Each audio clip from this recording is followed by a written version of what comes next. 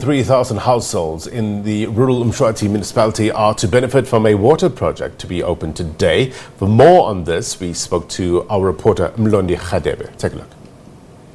Thank you very much. Welcome to the Umshwati municipality, where the National Minister for Water and Sanitation, Lindiwe Sisulu, is visiting this area, as well as the Premier of KwaZulu-Natal, to open a plantation in this area. In relation to the water, we understand that the in this area, they're using the water from Umshwati River. Minister, thank you very much for your time. We understand the community of this area have been using the water from Umshwati River. Can you briefly tell us what is the way forward from the government side?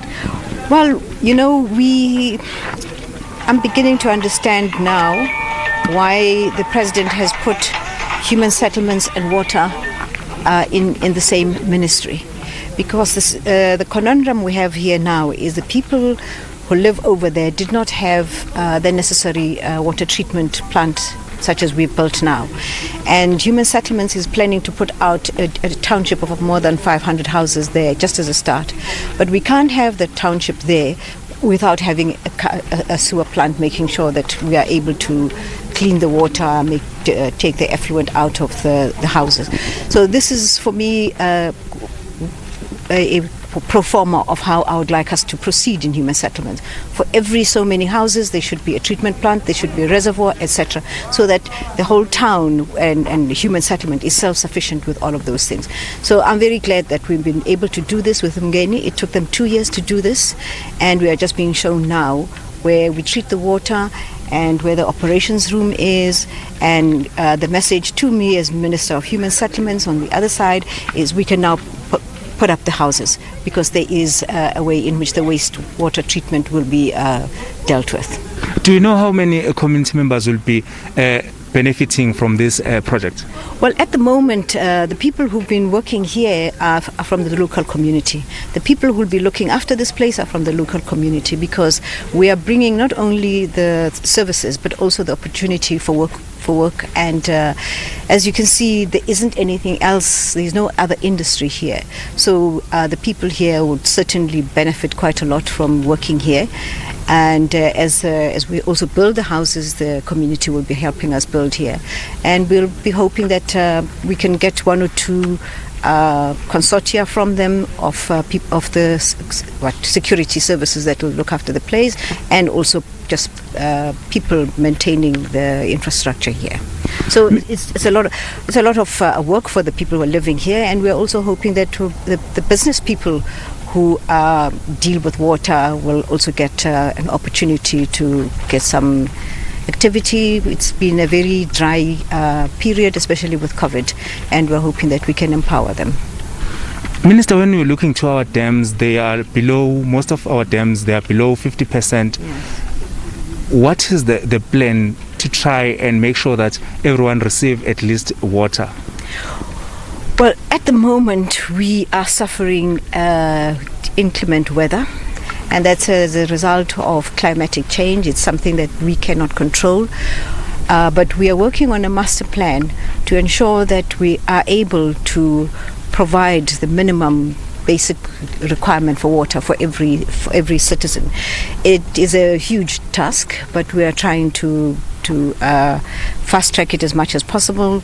We do have an investment sector in the entire presidential investment forum, where we are trying to attract investors into building dams and reservoirs. We're going to a reservoir now because we are wanting to make sure that we can keep water, we can tap water from the ground and keep it somewhere for the community. But water scarcity is a problem for South Africa. And from time to time we have campaigns that say to our people, please save water, because we are a very dry country. One of the first 33 out of I don't know how many countries there are in the world.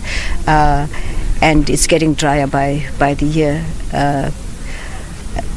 But we, at the moment, we are still using groundwater, and we will continue using groundwater. From time to time there is rain, but it is not the most dependable way of getting water.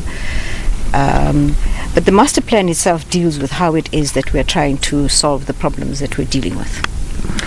Minister, briefly, in terms of funding, how long did this project take and how much was it? Oh, the particulars will be given to us now. Do you want to come forward? How much did it take? How much? Yes. Particular project. To be built. To be built. How much did it? How much? It was 62 million for this project. It took us about, just as Minister said, 2 years to get it done, and it will service the 3,000 low-cost housing and 800 residential sites within the area. Can you have your name for our record, ma'am? It's Gugulethu Nkomo from Umgeni Water. Gugulethu, we understand that this community is a rural community. How easy was it to work with the community in the Umshwati? The local leadership, I must say, in this particular area was very helpful in terms of getting the labor on board, in terms of identifying local businesses to come on board. It was smooth. Everything went smoothly, and we made sure that we incorporate as much as we can from the community in terms of labor and businesses. I just want to introduce the chair of the board of Umgeni, so that should you have any more questions around this and how we're maintaining our facilities, this is the chap who will answer those questions. Oh, okay. And I will be moving on. Okay. Thank you very much. Chair, briefly about the Umgeni. We understand that Umgeni is also playing a big role in this project. How much litres do we contribute to the communities around here? Because the project is still in its processes, what we now know for sure is the amount of communities that are going to benefit. As it completes itself there at level phase 6, remember we're launching here phase 1 to 3. When it's completed, it will go to phase 4 to 6. That would include Ilembe and the local municipalities there. So it's quite more than 500,000 people that will benefit from the water scheme. Can you have your names for our record? Makasela Mzobe. Thank you very much, sir.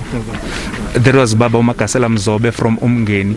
Also, the Minister of Human Settlement also briefed us about this project, that it's just not that they want to give only the water to townships, but they're also going to provide water to rural parts of this Umshwati municipality in New Hanover. Thank you very much. Back to you in studio.